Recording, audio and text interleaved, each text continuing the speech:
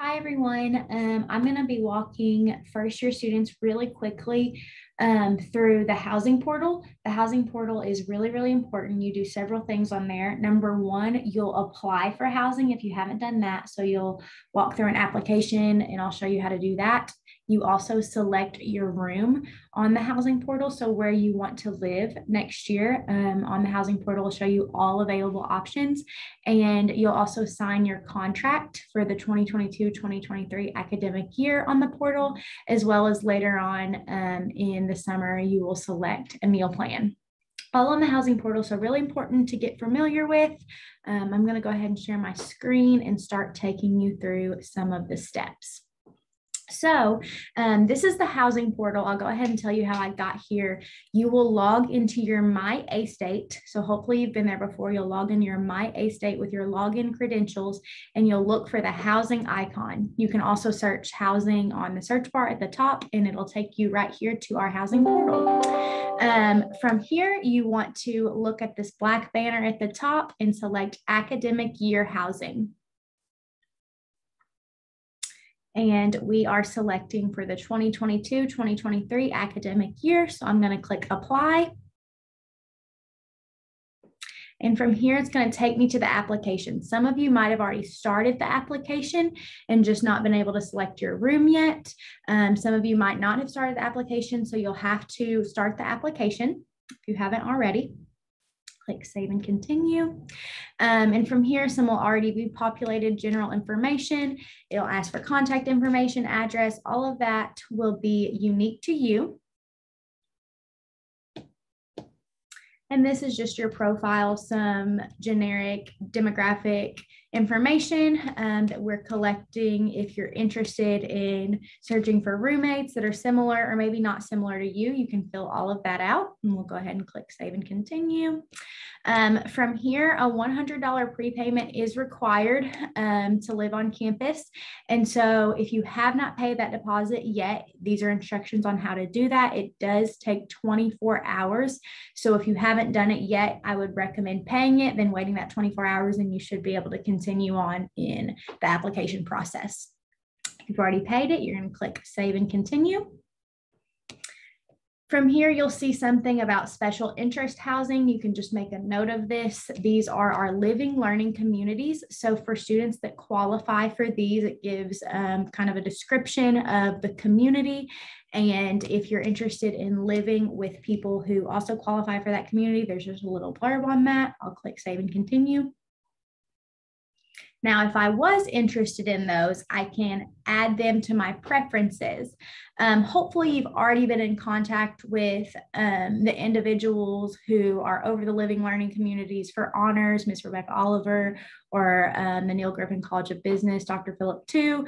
Lots of living learning communities out there. But if I wanted to add one, I could rate those 1 to 5, or I can just pick one. I'm not going to do it for this example, but that is available, but you don't have to do it. So I can leave it blank if I don't want to live in a living learning community and just want to see other communities that are available for me as a first year student.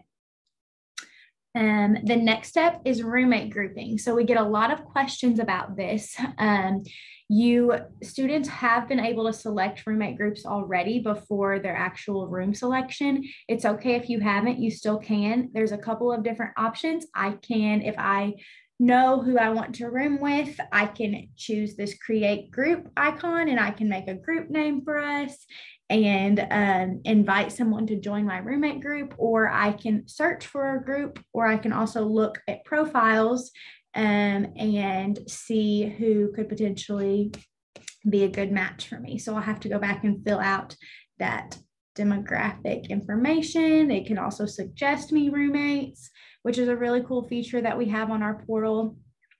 So here we see some names that could potentially be a good match for me as a roommate.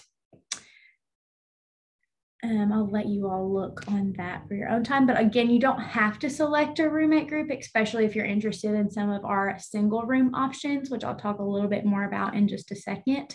But I can just click save and continue even if I'm not in a roommate group.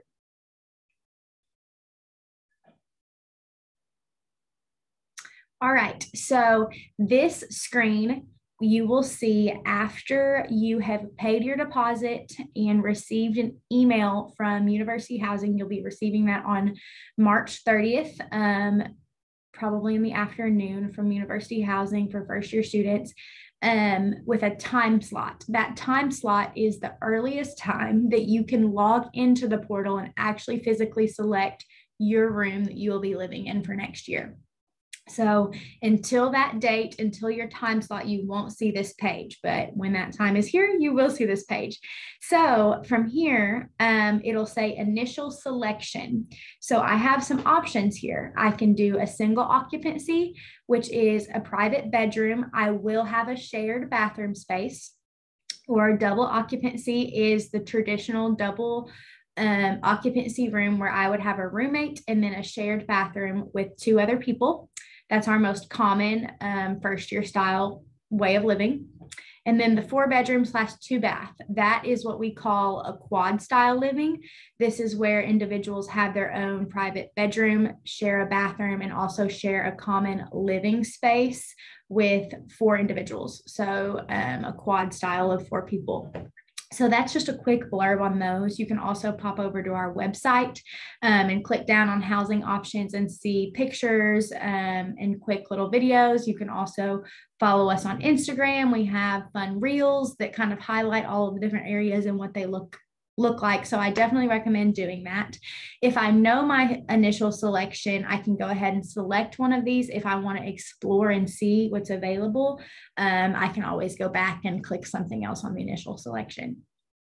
One more thing that I want to make a note of before I show you what it looks like to actually select your room is that our housing portal is live, which means all of the options that you see are what is available. So if you do not see an area that you want to stay in, that means that it is no longer available. So I like to compare it to shopping on Amazon. So if it says on Amazon, it would say out of stock, but on our portal, it just won't be available. So simply is that what you see is what is available to you. So let's say that I am interested in a double occupancy space. So I can click this one and hit select.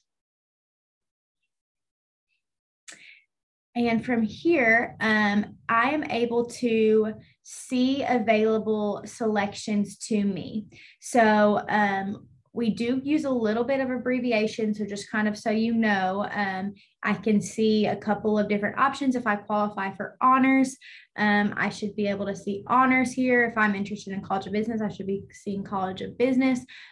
Please just note HLLC 3. So what was formerly known as Honors 3 is now just a traditional community for anyone to live in. So if you're not honors qualifying and you see H3, just know that you can select H3 if you'd like.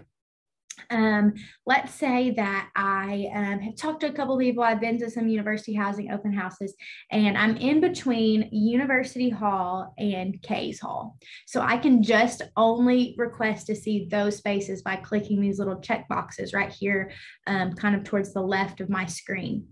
And from here, they're just going to be in alphabetical numerical order. So I can see all of the open spaces that are available in K's. So they have plenty on, looks like the 2nd floor, the 4th floor, and all of these pages are full of things. So maybe I want to see what's available in just university. So I can uncheck K's and look at it that way. So it really is like online shopping. You can filter this as many ways as you want and look at it that way. One thing that I also want to point out is this little bed icon with the number 2. That indicates that I have selected a double space. So let's say I'm like, okay, I want to live on the 3rd floor of University Hall. We'll see if there's anything available on the 3rd floor. So there's lots of 2nd floor. Keep clicking. Perfect. University 304 sounds like a wonderful place for me to call home. And then under it, I can see that I will share my bathroom. It says with 303. So it says 303/304. That indicates that those rooms are what we call suite mates. So if I have a roommate grouping of me and 3 other women, and we want to be suite mates, that's kind of how you navigate that, just so you're aware. So I would click add to cart, just like Amazon.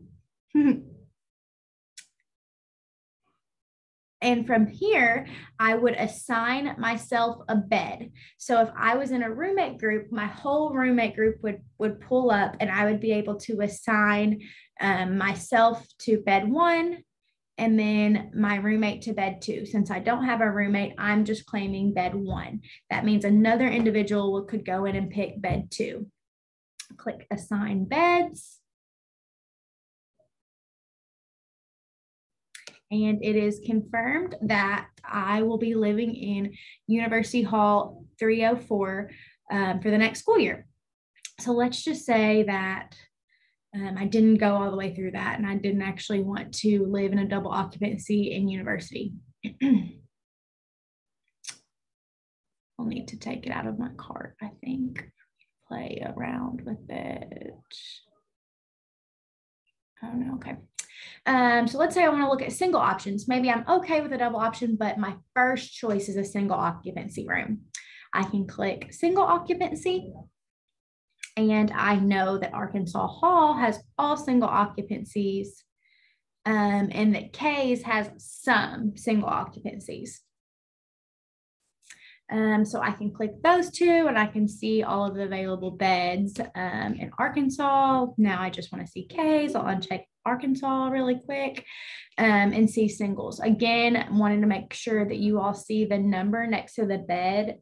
When there's a 1, that means there's only one person that's staying in that room. Of course, like I mentioned, they are sharing a bathroom with one other person, and that room number is the / next to it. I want to live in K's 108 in a single room. I add that to my cart. It won't let me. And then I click save and continue. Again, assigning myself a bed. Looks like I have to unassign a bed. But that's how you walk through the housing portal. Again, we have a full website, and our Instagram and Facebook are a great place to go and view photos. We also have a couple of open houses coming up. You can tour by appointments if you want to reach out to our office, but that's the housing portal. So please, if you have questions, feel free to reach out to us. But I will upload this video as soon as it's ready and we'll send it out to you guys. And we can't wait to see you in the fall.